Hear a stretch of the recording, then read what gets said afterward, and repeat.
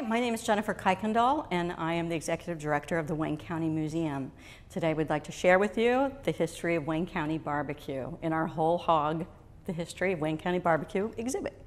So the idea of the exhibit actually came when Wilbur's Barbecue, a local legend, was going to close last year.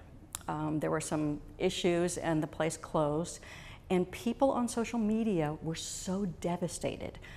There was such an outpouring and a very genuine sense of grief and loss that we thought, you know, something that impacts the community this deeply, and people have memories, very fond memories of it, it means it's important to the community, and it's something we wanted to explore. And barbecue in Wayne County, especially in Goldsboro, has a very diverse past. It is white, it is black, it is based on the origins of the Taino indigenous natives of the Caribbean. And so we thought at a time when the country is divided, that it would be something to bring us together. Everybody loves barbecue. So we started by interviewing the gentlemen who were rehabbing and bringing Wilbur's back to life. When we heard that it would be restored and it would actually be coming back to Goldsboro, we were thrilled, as was everyone else. And so there was such an interest going on that we thought it's an exhibit we should do. So we have a case full of memorabilia from Wilbur's restaurant. Wilbur Shirley learned the art of barbecuing from Arnold Sasser. No one knows exactly where Mr. Sasser learned his barbecuing skills, but he taught Wilbur, and Wilbur bought Hill's Barbecue and opened his own place in 1962 and has been a legend ever since. The interesting thing about Wilbur's is that it literally brings people together. It has been for generations kind of a place where deals are made, where politicians are vetted, and a lot of family traditions. People, birthdays, Father's Day, Mother's Day, they were always celebrated at Wilbur's.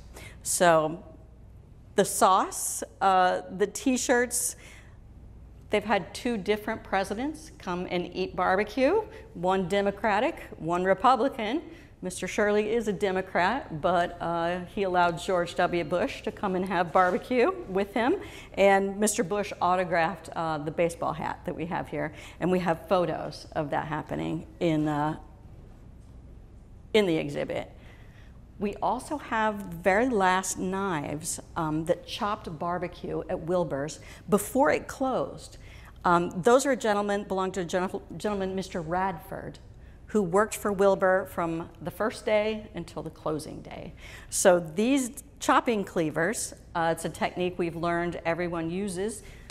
The whole hog is chopped with 2 cleavers. It's a very vigorous activity. But we have those knives, and Mr. Radford, actually, now that the restaurant has reopened, is there working for them again. So it's 50 years at Wilbur's and he's back again, which speaks to the kind of place it is to work. All the employees seem to be a real family there. So what is reputed to be the oldest barbecue restaurant in Goldsboro is not actually the oldest restaurant in Goldsboro. The Lynches were on the census in 1900 as being barbecue purveyors, but Scott's began in 1917, but it is the most remembered of the earliest businesses. So Adam Scott, the Reverend Adam Scott, learned barbecuing, his barbecuing techniques from Arnold Sasser.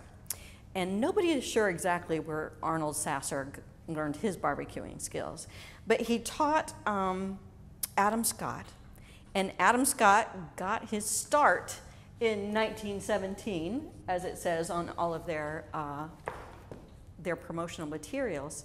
He got his start barbecuing, and his first big break. He was the caretaker at the Algonquin Club, which was the very top floor of the Borden building. And it was sort of a Tony exclusive social club. And Mr. Sasser was scheduled in 1916 to cater an event at the club. He fell ill. He asked Adam Scott, who he knew, had learned a lot from him. He said, "You're going to have to take over for me." And so Adam Scott actually went out behind the Borden building and dug a pit and barbecued a whole hog for the event. So they took the barbecue upstairs in the elevator, and it was a huge hit. So he became, very famous for his barbecuing skills and very much in demand as a caterer. So he catered a lot of parties, made a lot of barbecue for other people. And then in 1930, he opened his own restaurant. He opened a restaurant actually out of his home. He dug a pit in his backyard, and he was so popular that people would buy the barbecue off his porch. Well, it became such a big deal that then he built a dining room off of the back of his house, and that was on Brazil Street. We have a photo of it. And so Brazil Street became known as Barbecue Alley for that reason, and I think he stopped a lot of traffic on Brazil Street. The restaurant behind his house, the dining room, grew bigger and bigger and bigger. They kept adding on to it because there was such a demand. And people came from everywhere. Some governors have eaten there. Ava Gardner, the actress, ate there. In fact, she was so fond of his food that even when she was in Hollywood, if she knew anybody was coming anywhere near Goldsboro, she would have them get barbecue for her and put it on ice. So the restaurant became so huge, it seated 150 people. And so they knew that they were going to need a bigger restaurant. And they did open a bigger restaurant on William Street. That building is still standing. It's no longer Scott's Barbecue, but the Scott's sauce is still being sold. So the Scott's sauce has an interesting story because Reverend Adam Scott, who was a pastor for many different churches besides being a pit master, he said that the recipe for the sauce came to him in a dream, and that he thought maybe God had sent it to him. But he saw it in a dream, and he created the sauce. Well, he tweaked it over a series of a few years until he got it the way he wanted it, and the sauce was served there for many, many years. Until his son, Martell Scott, took over and spiced it up a bit. He tweaked the barbecue sauce recipe, made it a little spicier, and then he patented the sauce. And I think that happened in the 1940s. But it's interesting, the sauce is still available today in grocery stores and via mail order. We have 2 bottles of Scott sauce here. One is current, we just got it at the Piggly Wiggly, and then one is very, very old. The bottle is so old it has no advertising marks on it of any kind, no barcodes, if you will. And so it still has its original 39-cent price tag on it too. So the 2 labels, there is very little change. I mean, the yellow was a little brighter, and that became their signature, the bright yellow and red. But the label looks almost exactly alike. The artwork is the same, so I think that's really interesting. Although the label now does say fat-free on it, which I guess was not important when the sauce was created, but now I think is a marketing tool. So the sauce, very popular. The restaurant, wildly popular. And so Adam Scott handed it down to Martell Sr., and then Martell Jr. became involved. And so Scott's was really one of the first famous barbecue restaurants in Goldsboro, and it was certainly the first African-American owned and run barbecue to be famous and actually have a patent as well. So it was a real family affair. And we have some wonderful things, some great photographs, a great picture of Adam Scott in his backyard cooking his world-famous Brunswick stew. And then we also have actually some receipts from the old restaurant. They're very yellowed and kind of fragile, but you can see exactly how much the barbecue was. And they also delivered locally, like the Parkers. They started out as a catering business, but then when they actually went into a storefront, they still delivered barbecue. So these T-shirts are on loan to us, and the other part of, the oldest barbecue restaurant, their marketing is, it's the best you ever tasted. And that is still true and is still written on the sauce label. So Scott's Barbecue and Reverend Adam Scott's legacy. The earliest recorded purveyor of barbecue in Goldsboro was Mr. John Jackson Lynch. And a lot of people have claimed to be the first, but it's the very first census record that we can find on the government books here that says barbecue purveyor. And John Lynch listed it in 1900 as barbecue purveyor. So we believe, as does his family, that he was the very first barbecue restaurateur here in Goldsboro. He started out cooking kind of at a shack outside. And then actually there's another interesting thing. There was a city ordinance that directed you can no longer cook barbecue outside, that to serve barbecue, it had to be indoors in a restaurant. And so he opened a restaurant, and it was quite successful. It was downtown. And then his son also opened a restaurant, and they each eventually had several restaurants. And we actually have a bowl in the exhibit that was from the original restaurant. It's amazing that it's still intact. There's a little crack in the stoneware, but it's actually, it was used in the restaurant in 1900, which is amazing to us. We learned a lot about barbecue from the Lynch family. We learned that this particular item here, which is on loan to us from a collector, is called a gambrel. And a gambrel, you can see in this photo in use, was used to hang hogs for after they're slaughtered, to spread them and hang them for processing. So I did not understand at all what this strange whittled wood object was until I saw it in the photo. And so they would slip it behind the tendons of the pig's hindquarters.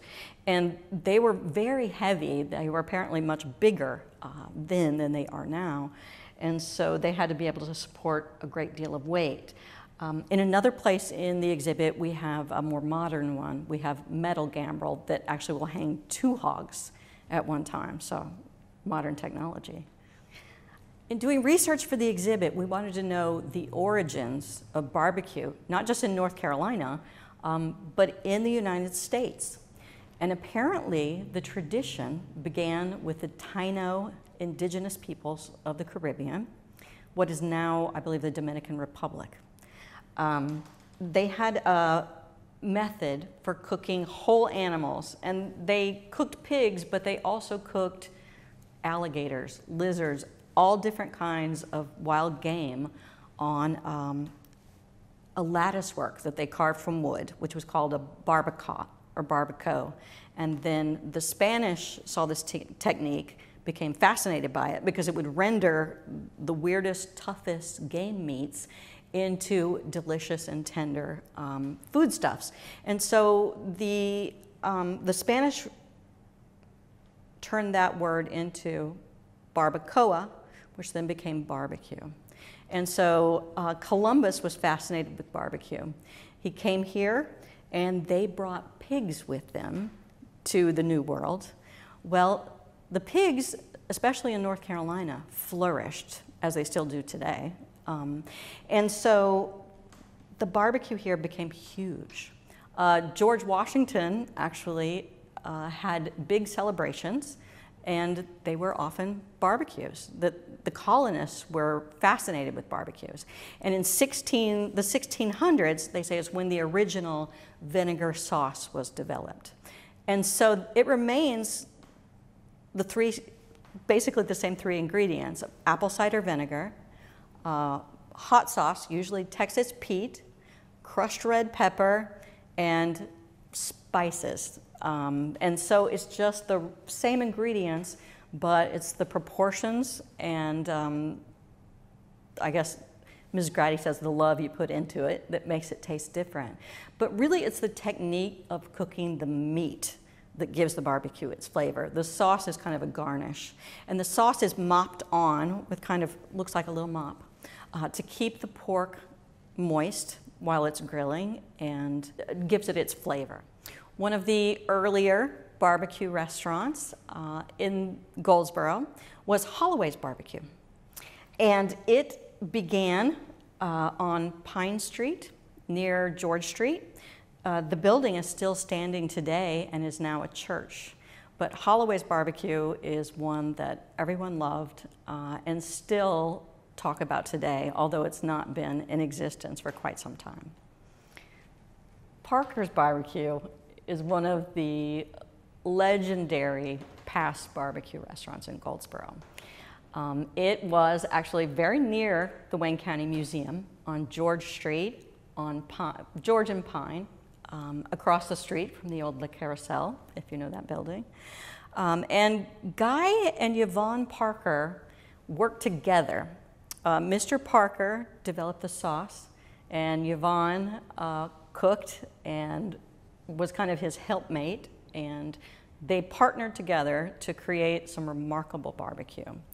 And it's interesting in that Parker's Barbecue, unlike some of the other barbecue places, Parker's Barbecue was the very first integrated dining room in Goldsboro.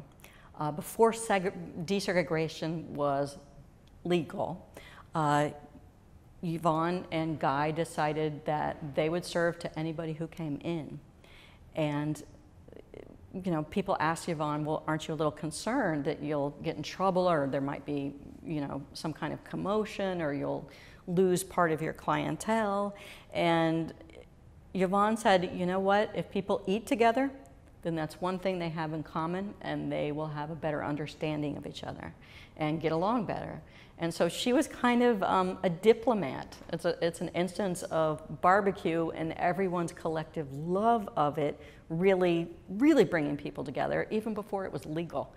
And so blacks and whites were welcome to come and sit in their dining room together and eat their food. And that was really instrumental in early desegregation of Goldsboro.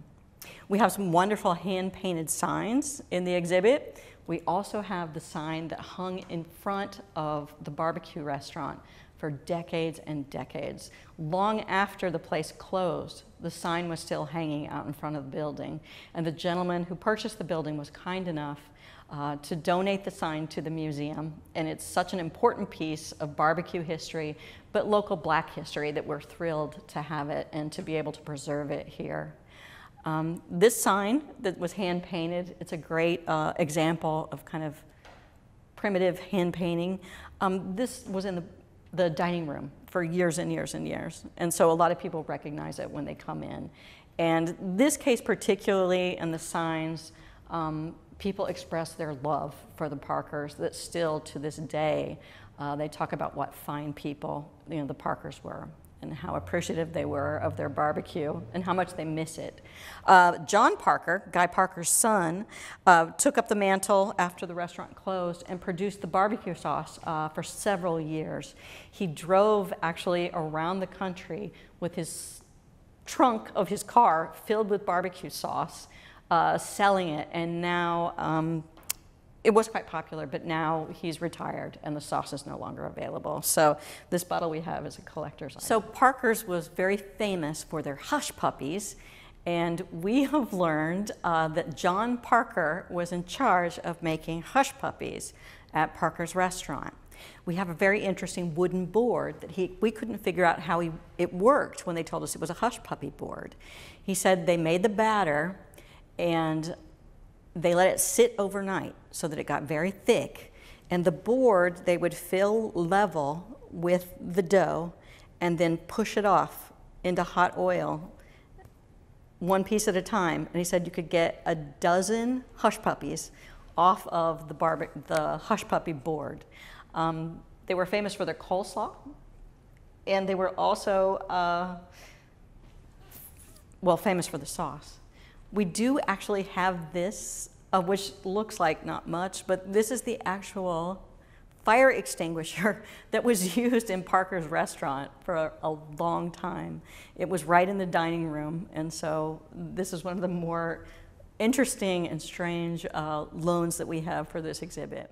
So we were very excited to get on loan Guy Parker's actual personal chopping cleavers that he chopped barbecue with every day at the restaurant. They are clearly well used and well loved, and they are real treasures, family heirlooms of the Parker family, and we're thrilled that they loaned them to us, that they entrusted us with them. So one of the current, we've talked about some of the older places that no longer exist, barbecue of the past, but this display case represents one of the favorite barbecue places outside Goldsboro. Grady's restaurant is located in Dudley. Some people say Grady's, some people say Grady's. I asked Ms. Grady, the first lady of barbecue, how it is pronounced. I want to get it right. Is it Grady's or Grady's? And she said, well, both. I said, how is that? And she said, well, if you're from the north, you say Grady's, and if you're from the south, you say Grady's. And I said, well, what do you say? And she said, well, I say Grady's, but it doesn't matter. So pretty amiable, but still, it's interesting. It's a restaurant that has basically two names because nobody here can decide exactly how it's pronounced, and it's a topic of some debate. But in 1986, Mrs. Grady went to work with Mr. Grady. She wanted to spend more time with him, and so they started the restaurant together, and they continue to work together, and they have won almost every award you can imagine in the barbecue game. And so we have a lot of their awards on display. We even have the actual hush puppy. It's a metal hush puppy pot that she boiled hush puppies in oil in 1986, and it's tiny. And she said that they became so popular that she was just constantly frying hush puppies. And so having that original metal pot, it's hard to believe such a small metal pot actually turned out that many hush puppies. But now they have a much bigger capacity, I understand. But we do have the original pot, which is neat. We also have, she actually brought us a jar of their secret sauce. We don't know what's in it. Nobody wants to tell us their secret, but it's actually a jar of their sauce that she scooped up for us. We do also have Steve Grady's chopping knives that he used in the restaurant. He's still chopping barbecue, just not with these knives right now. So we've learned from speaking with all the pit masters all over town that they say the barbecue can only be as good as the hog that it is cooked from. And the finest hogs, we have learned, come from Nahunta Pork Center. Nahunta Pork Center was founded in the 50s by Mr. Mac Pierce. And then in 1975, it expanded into a huge pork center. I guess it's gotten bigger and bigger, and now it is a wonderland of pork. So Larry took over from his father and is now actually our sheriff, which is interesting. And then his son, Brandon Pierce, has taken over management and the daily operations of Nahunta. They have everything there that you can imagine made from pork. They have very famous country ham, they have sausages, they have pork rinds, they have what they call, and it's acres of hams. And it's really, you can go and see a lot more hams than you expect to see in one place. But they offer really everything from, you know, the snoot to the tail of the hog.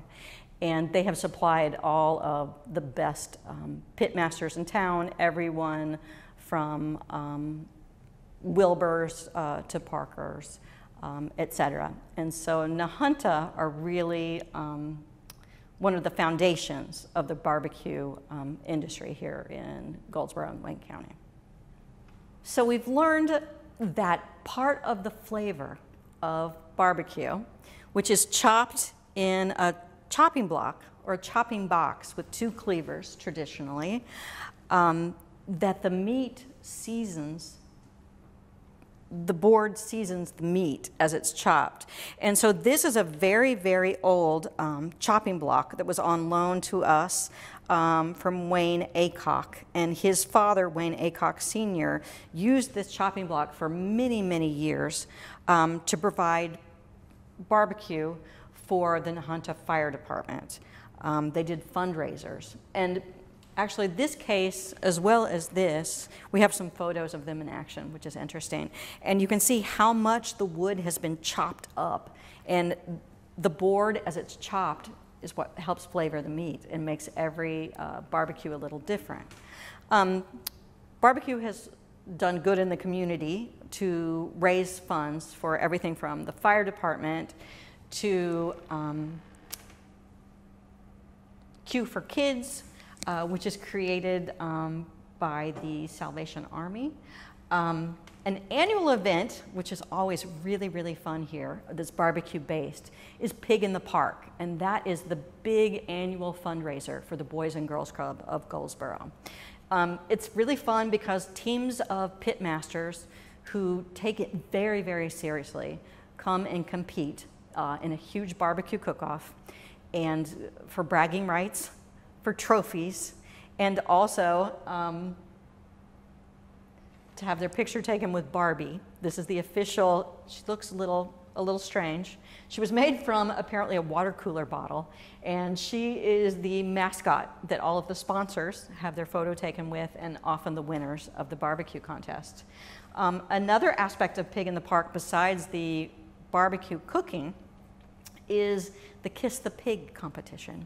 And local celebrities about town raise money by getting votes for them to be Boss Hog and Kiss the Pig. And we have a picture, several pictures in the case of a very beloved local gentleman, Bob Bass, who was Boss Hog last year and just recently passed away. And so you can see him kissing a pig, and he said it was a great honor. We also have information on some of the other community fundraisers. Schools have used barbecue for fundraisers. Churches have used barbecues for fundraisers, as well as volunteer fire departments. So barbecue is really a way of life in Eastern North Carolina, and really you can't separate it from the community. It plays so many different roles here. So when we told people we would be doing a barbecue exhibit, and it would be focused on primarily Goldsboro and Wayne County, we were told on a couple of different occasions, well, you need to stretch the limits a little bit of your geographical focus. And so we did, because there is a very beloved restaurant called the Skylight Inn that has such a huge cult following and a really interesting building. Their building is kind of one of those roadside attractions. It looks like the Capitol building. It has a dome on top of it, so you can't miss it. Also, we have items from some of the other local places like Adams Roadside Barbecue, which is interesting because it is a very popular barbecue restaurant, but it's not your standard Eastern North Carolina vinegar sauce. His sauce differs, that it's more of a Lexington style sauce, which has some tomato flavoring in it. And so it's interesting that even a non-traditional barbecue restaurant can be very popular here. It started out on Highway 70, and now there is another place downtown, just 2 blocks from the Wayne County Museum. And sometime, if the wind is blowing properly, we can smell the barbecue from our front porch, which is wonderful. We also have some information from Rye, a local family whose grandfather was a very renowned butcher for Piggly Wiggly. Piggly Wiggly are well known for their meat and their quality of their meat, but their grandfather was a butcher for Piggly Wiggly, and we actually posted his photo on social media, and people went crazy. Everyone remembered him. Everybody had a story about why they loved him, and so something we really were not aware of until we put it out there. We often kind of put things out, ideas that we have for exhibits, and the public kind of tells us and kind of has an influence in steering us which way to go. And so including Mr. Rye in the exhibit we thought was very, very important.